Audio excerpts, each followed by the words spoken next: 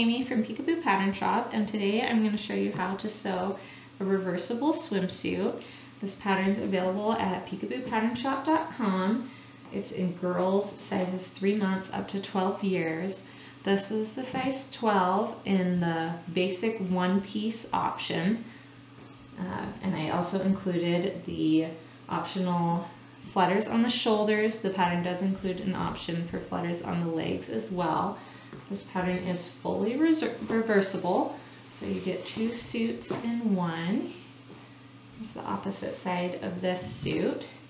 And one thing I love about this pattern is that it's completely seamless, so if you have kids who are sensitive at all to having seams on the inside of their clothing, there's nothing to rub or irritate, and you don't even have to top stitch if you don't want to. I left the legs without top stitching on this one, so it's really comfortable to wear, easy to sew. It takes the same amount of time to sew as a regular swimsuit, but in the end you end up getting 2 swimsuits in one. So here's the one-piece option, and then it also comes in a 2-piece. You need a couple of those as well. So here's the top. The top comes in a tankini length or in a cropped length, and then here's the bottoms. And I included the optional flutters on this pair of bottoms. And what I love about doing a 2-piece set is that it gives you so many options. So you can end up with 4 different combos that you can do. You can do all the same fabric on both sides. You can flip your top. Gives you a lot of different choices. And kids just love the mix and match possibilities with this pattern. And then in addition to the 1-piece and 2-piece swimsuit, it also comes with a color blocked option. Sorry, this swimsuit is a little wrinkly because it just came out of the wash. My daughter's been wearing this one a lot.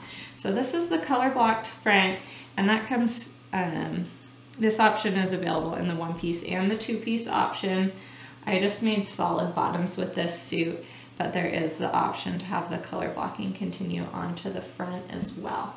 So that's all the options that comes with this pattern. We're going to go ahead and get started with the assembly for the 1-piece swimsuit first, which is the one I have right here.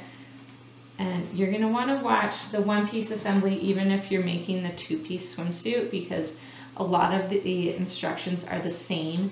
And after I go over the 1-piece, I'll go over the differences for the 2-piece so that you can sew that one as well. Let's get started. We're going to start with the assembly of the 1-piece reversible swimsuit. I already have my pieces cut out. Since this pattern is reversible, you will need to cut 2 of every piece, 1 in each fabric. So here's my back and my 2 fabrics. And then I've also cut out the front piece in 2 different fabrics. And this is the size 12, which is the largest size in the pattern. So you'll have 2 backs, 2 fronts, and then the pattern also includes optional flutters to go along the legs or along the shoulders. I'm just doing the shoulder flutters this time, so I've cut 2 of those as well. And our first step is to sew the shoulder seams together with right sides together. So you'll need 1 front piece and then the corresponding back piece in that same fabric. And these will be sewn together with a 1/4 inch seam allowance. So you can do front and back together, and then you'll repeat the same thing in your second fabric. I sewed together the shoulder seams front and back of both my fabric layers, and now we're ready to move on to the shoulder flutters, and these are totally optional. With the flutters, you do have to use a solid swim fabric. Otherwise, you'll end up with your flutter would be like print on one side and the wrong side showing when you reverse the suit. So you need to choose a fabric that looks the same on both sides. So I'm using a solid yellow for this suit because it matches both of my fabrics. That way my flutters will look cute either way the suit is worn. So you can sew a basting stitch along the curved edge of the flutter. So I went ahead and did that already, and then you're going to gather it to match your shoulder in between. The pattern piece has a marked dot to show you how big it needs to be. So I've marked that here and here. You can either gather it first and then pin it on and adjust it, or you can pin the center first and the ends and then gather it. So I'm gonna go ahead and pin my center to the shoulder seam and then gather it. So you just pull on one of the threads, make sure you pull on either the top or bottom, stick with the same one on both sides, otherwise your threads will lock up. And just pull on that to create our gathers here. And I want it to be gathered just enough for the end to match up with this dot. And we'll have to smooth these out. So I'm going to do that on both sides, get the flutters pinned in place here, and then I'm going to go baste them to the swimsuit. And then next we're going to sew the neckline. I have the flutters basted to the shoulders of the swimsuit now. This is what they'll look like when it's finished. So now we're ready to go ahead and sew on the neckline. And what I like to do is pin these flutters out of the way while I'm sewing the neckline to make sure I don't accidentally catch them in the seam. So you can just kind of fold them up and pin them out of the way. You don't have to do this, but if you're worried about sewing over your flutters, this is a good way to make sure you don't accidentally get them caught in there. So lining up the necklines, make sure you have the front and the back, you match up front to front, which along the neckline, they can look pretty similar, but if you're making the one piece, it's easy to see that you have it matched up. And if you're making the tankini, you need to just double check and make sure you have the neckline matched up and it's not wonky. You don't want to match up front to back or it's not going to line up right. I'm going to start out with the shoulder seams. And if you've used a serger, I like to put my seams in opposite directions. So I had this seam going towards the front on my stripe layer. So on this one, I'm going to do it towards the back. This makes it a bit less bulky. Put that together, and then I'm going to do the same thing over on this shoulder.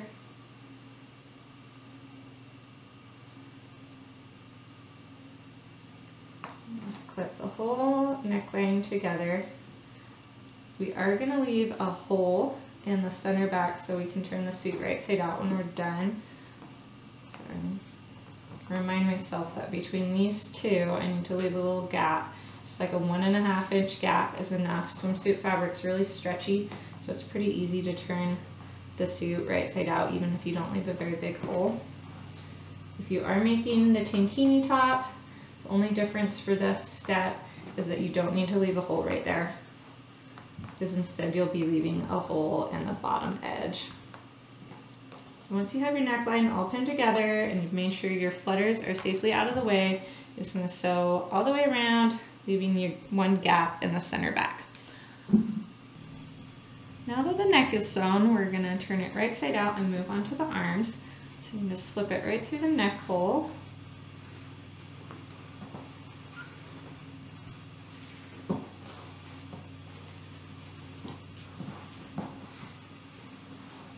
We're not going to top stitch the seam yet. You can top stitch the neckline later if you want to, but there's no reason to do it at this point.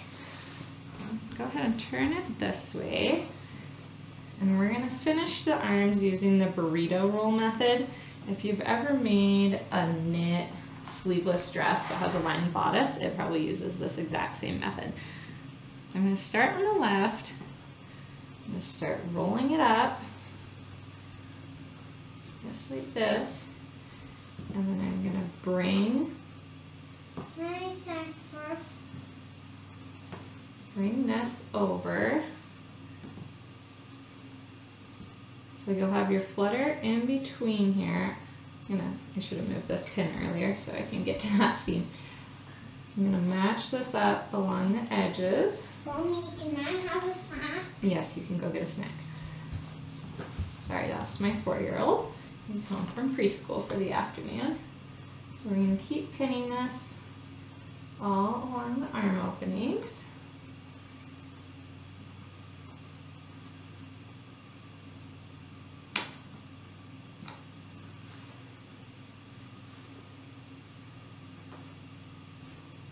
So when you pin this, make sure you don't catch like any part of your flutter that doesn't belong in there. You only want the edge that you've already basted down. This all pinned, and I'm just going to go sew right along this edge using a 1/4 inch seam allowance. So now that we've sewn along the arm opening, you just turn it right side out. So just reach right up here, pull it right side out. Can you open the wrapper of it? Yeah, bring it over here.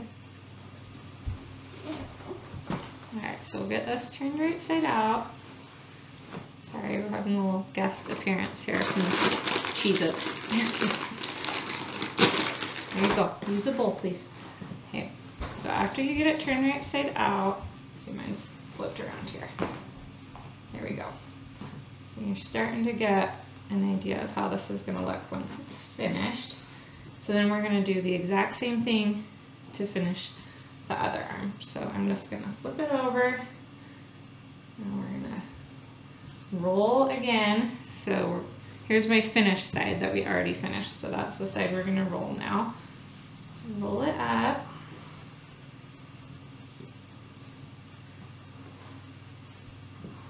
And then you'll grab the under layer and flip it around.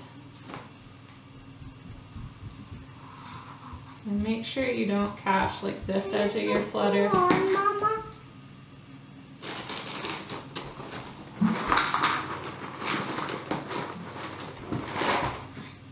And then I'm going to pin it, so make sure you pin your shoulders together.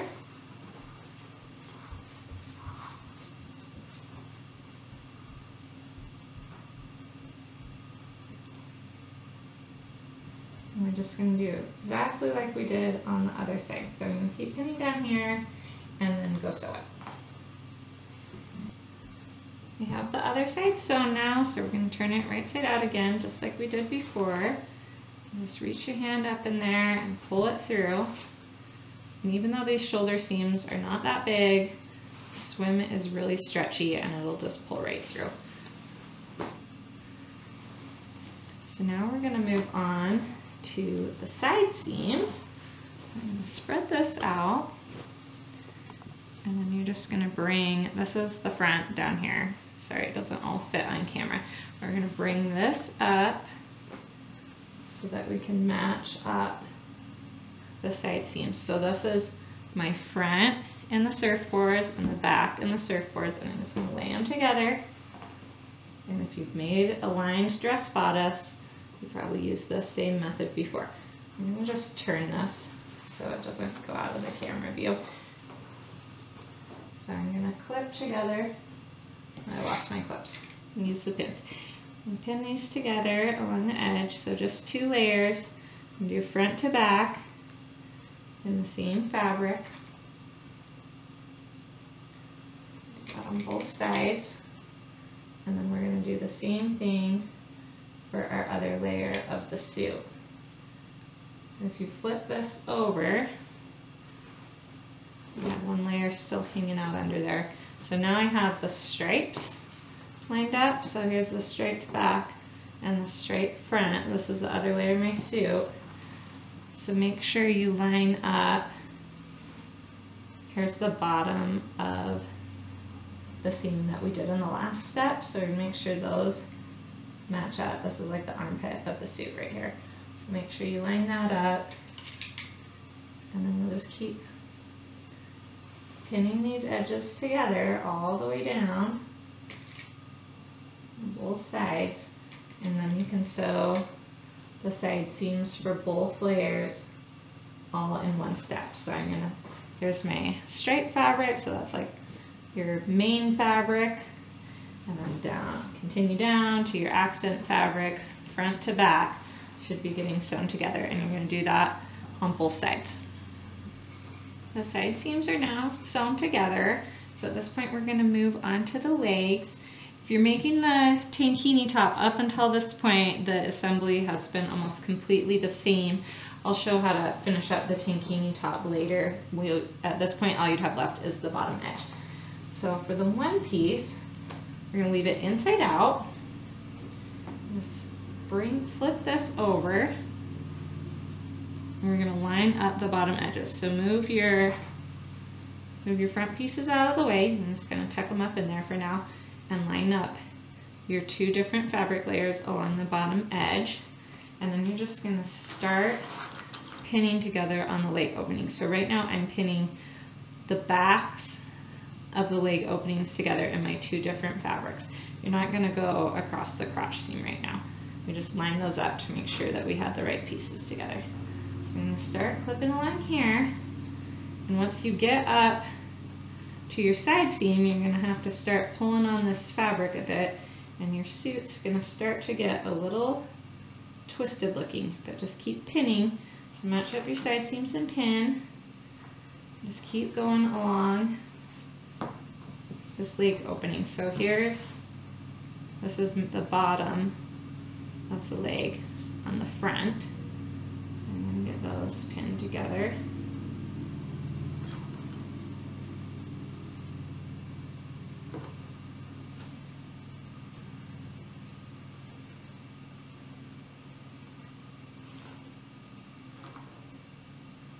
So this whole leg opening is ready to go now. Your suit's gonna be laying a little funky at this point, which is why we're just gonna do the legs one side at a time.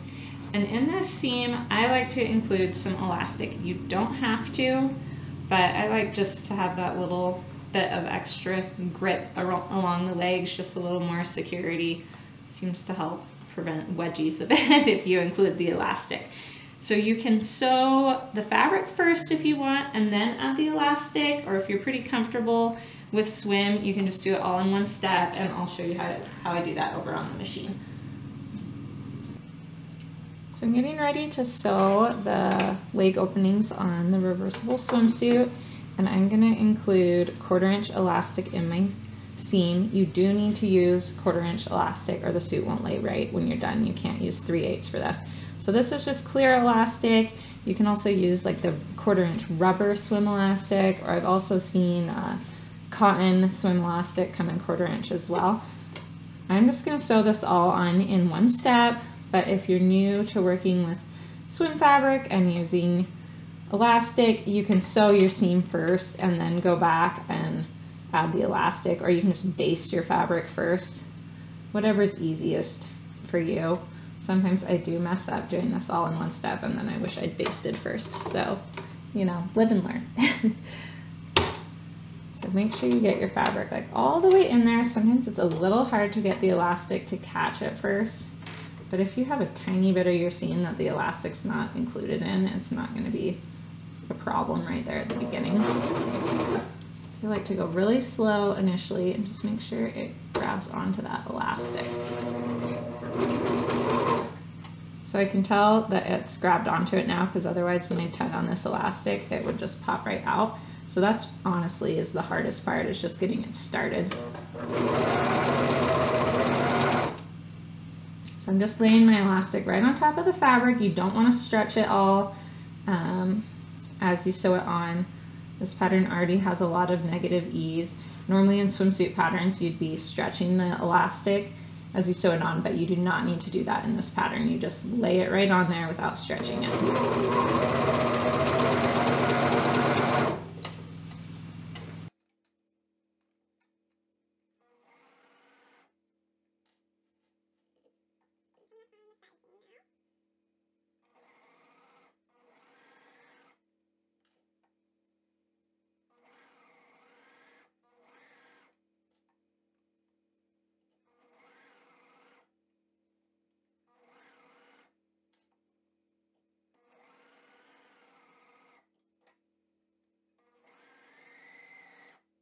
Okay, so the whole leg seam is sewn. I have the elastic included in there, and it does not matter which side you lay the elastic on. It's a reversible swimsuit. It's not going to matter. The elastic is going to end up on the inside of the suit. The leg on this side of the swimsuit's finished, so now we're just going to do the exact same thing on the other side of the suit. You have to kind of pull the fabric back around to get it lined up for the other leg. So here's the bottom edge of the back of the suit, same way we started before. Just start clipping in place. Match up side seams, just like we did on the other side of the swimsuit. So now that you've done it once, it'll be nice and easy. So I'm going to finish pinning this together and then go sew it, just like I did on the other side of the swimsuit. Now that both of the leg openings are sewn, it's time to sew the crotch together. So you're going to find the back of the swimsuit, and you're just going to reach your hand up inside there and grab the front and pull it through. So here's the front. I'm just going to grab that and bring it through. And you'll be turning the front like right side out as you pull it through. So here's the back of my suit, and I am pulling the front through. So I'm going to make sure you don't have it twisted when you pull it through, so make sure your prints match up. So here's my surf print to the surf print and stripes to stripes. And I'm just going to line everything up along the bottom edge and then go sew across that bottom edge using a 1/4 inch seam allowance. Now that we've sewn the front and back together on the crotch, we can turn it inside out. So you're going to find the hole you left in the back neckline. If you forgot to leave a hole, you can seam rip a little hole now. So here's my hole. I'm just going to turn this right side out.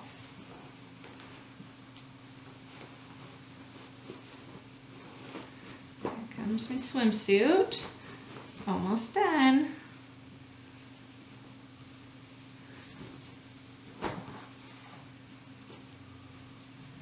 So now the only thing we have left to do is top stitch along the neckline so that we can close this little gap in the fabric.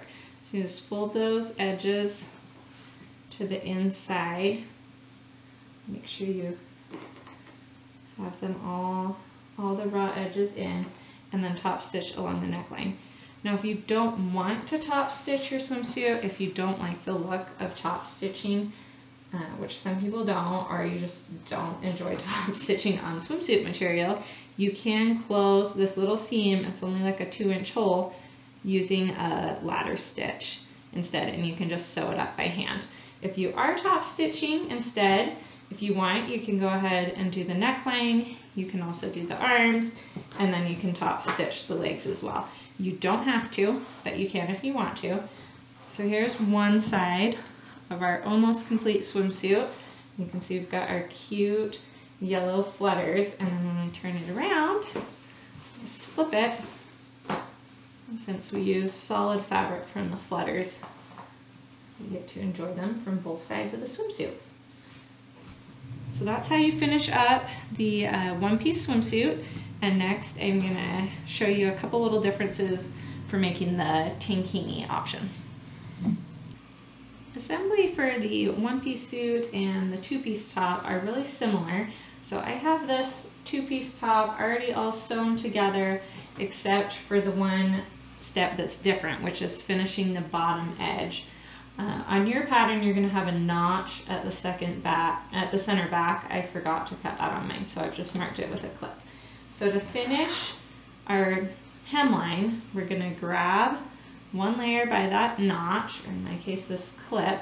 I'm going to bring it up and around, so the suit's going to get turned inside out while you're doing this. And you're going to match it up with the notch on the other side. So you're going to have to pull this front piece down out of the way. You match up your two notches. Again, I forgot to cut my notch, so I'm matching up my clips. And then you're just going to start clipping along the edge. You want to make sure your side seams match up, and just keep pinning all the way around. If you've ever sewn like an infinity scarf and had to finish the ends, it's kind of similar to this. And just keep going, and it's gonna, you'll have to kind of pull out more fabric as you pin, and it will get turned back inside itself. But as you sew it, It's actually really not that hard to sew. Just following the straight edge.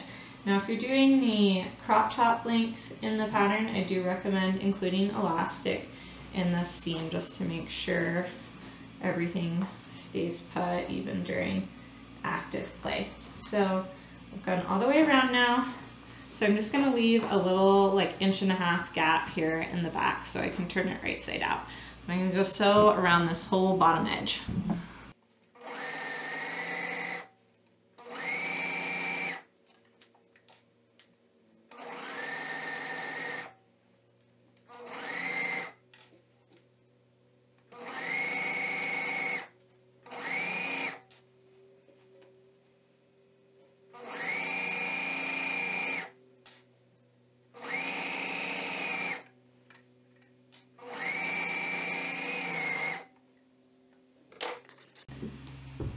So I've sewed around the bottom edge of the top now so I can turn it right side out. This little gap I left.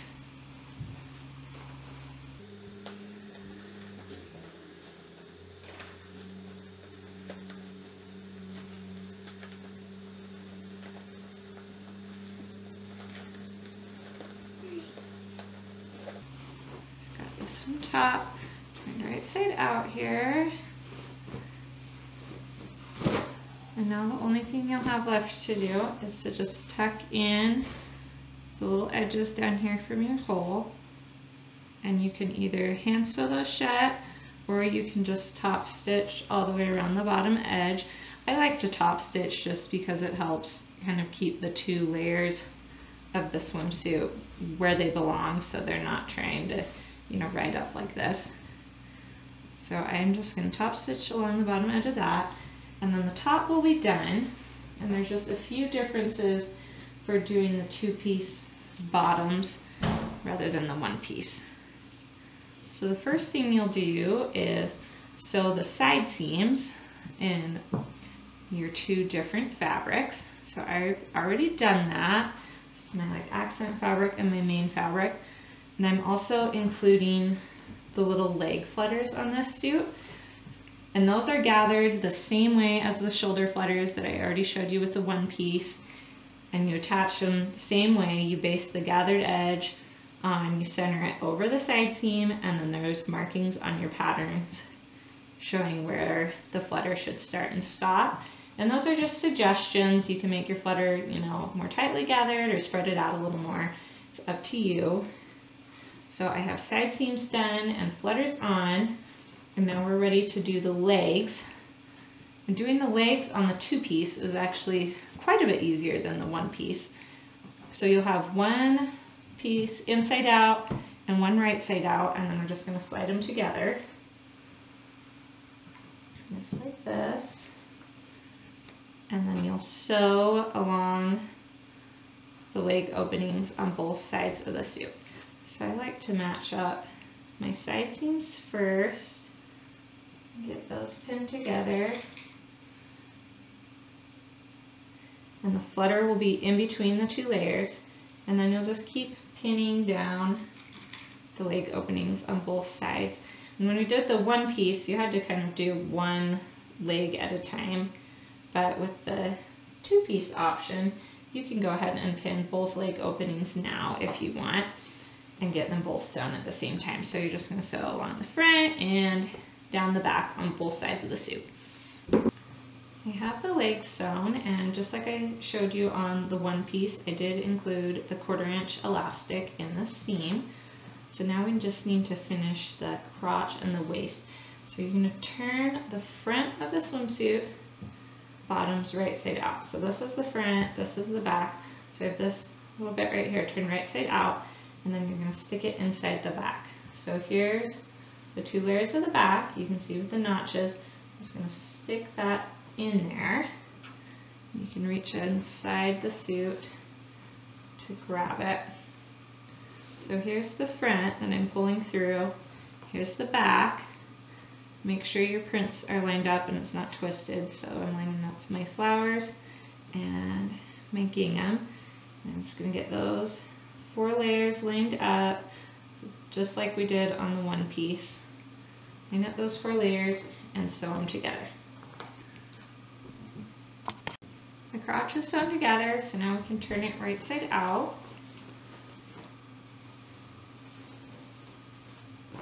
And now we just need to finish the waistline.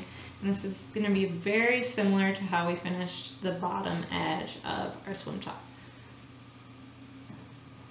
So the back piece has a notch, so I'm going to flip it over so we can see the notch. So here's one of my notches. I'm going to pull this away from the other layer, bring it down and around, and the swimsuit's going to get turned inside out while I'm doing this.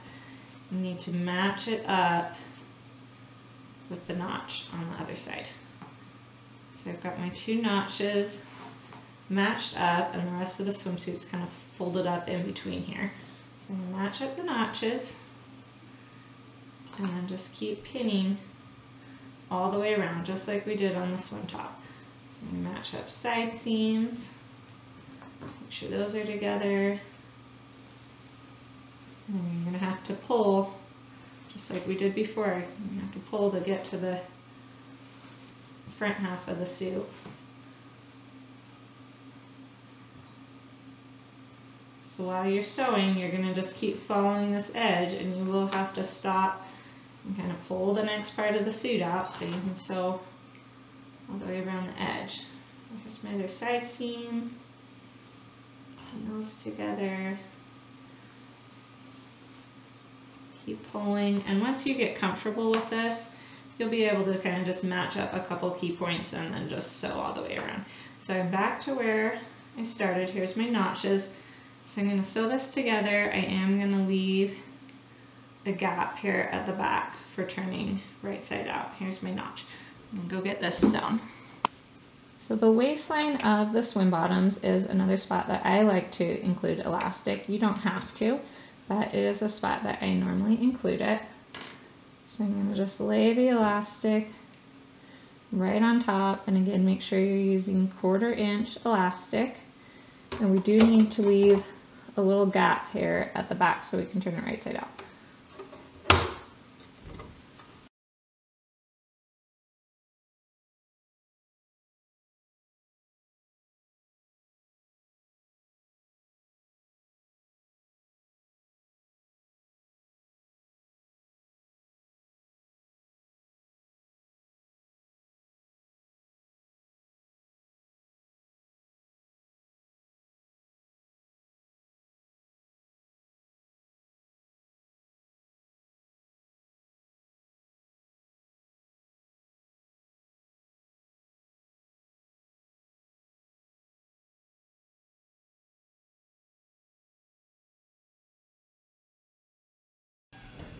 Sorry, I cut out there for a second. My camera battery died. So I'm just about to the end. I need to leave the 1.5 inch gap at the back. I'm going to go ahead and leave some extra elastic so I can still get that included in the entire waistline.